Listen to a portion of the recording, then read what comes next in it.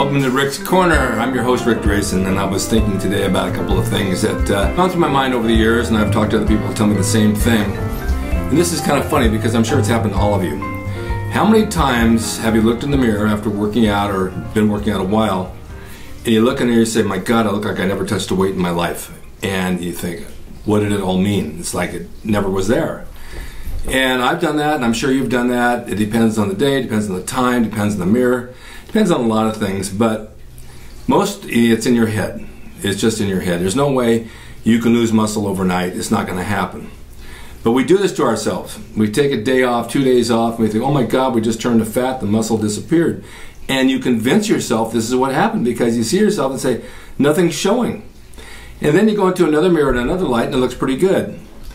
Some of the department stores I've found out, like for example the Gap, they have a dressing room, the light is fluorescent over top. Let's just say you want to put on a shirt, try it on, a pair of pants or whatever, and you go in there, you look at yourself and you look horrible.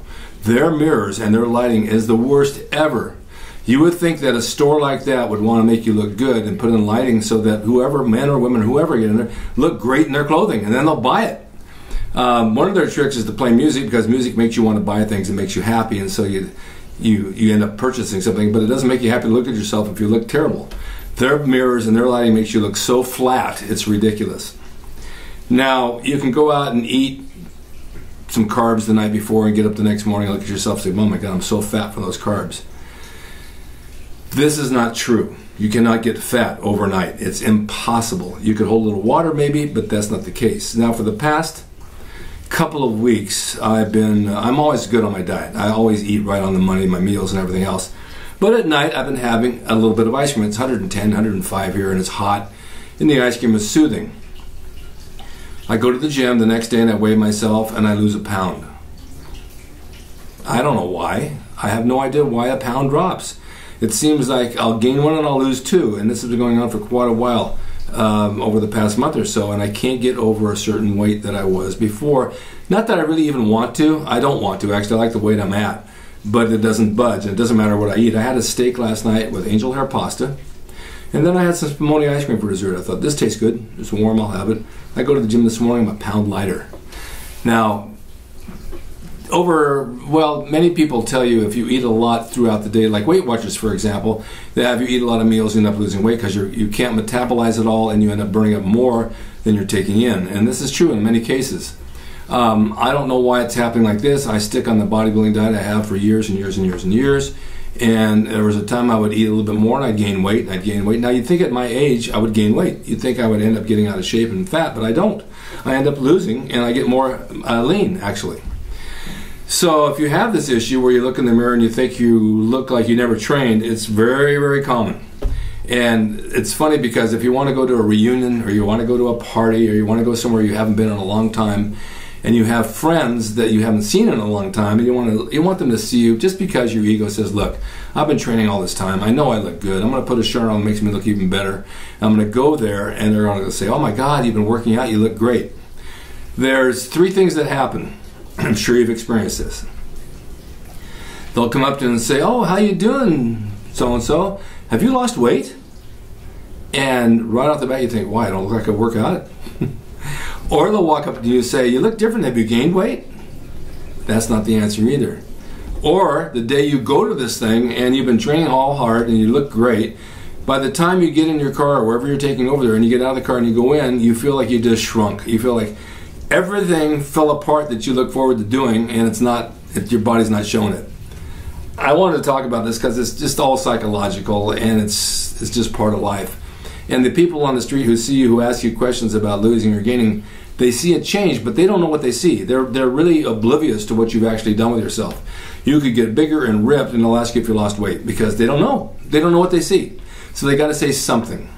And in your heart and your mind, you know you're in shape. So don't let those little tricks in the mirror fool you. If you come out of the shower and you look at yourself and say, oh my God, I don't look good. Or you come out, you look great. You're not going to change in a day. You're not going to change in a week. It doesn't happen. I've been training every other day for the past 2 weeks, as you guys asking me about old school training. I've never taken every other day off ever, but I have in the past 2 weeks.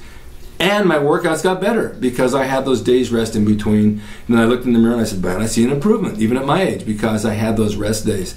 Whereas before the rest days would mean to me, oh my God, I'm losing everything. Psychological. Anyway, I wanted to make that point. I thought it was funny. I was talking to somebody today about it, and you know, we all get that way with bodybuilding. We all look at ourselves and say, where are all the gains? However, they're there. And I know when I first started working out and I was going to a YMCA and using ready-made dumbbells and barbells that weren't really the best, started to put on size like right away.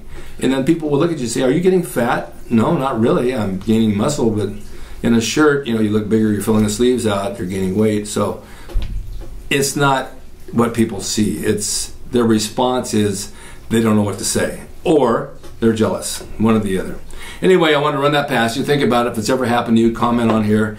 And also, I wanted to tell you that Dr. Eric Fong at the Man Clinic, who is actually legally test you for testosterone replacement, is a legit guy. He's doing well, and they're popping up all over LA with licenses, and they're all good companies, but his happens to be really good. That's the one I know of, and I really like him. So if you're locally and you want to see Dr. Eric Fong, he's in Woodland Hills on Ventura Boulevard. Go by and see him. He'll test your blood, and he'll let you know what your levels are, and if you need it, he'll give it to you. If you don't need it, he won't. So I like this idea because it is legal, and it does work, and after a certain age, you do need to replace something. Thanks for watching Rick's Corner, and remember Old School Labs. I got some good supplements, and I'll see you next time.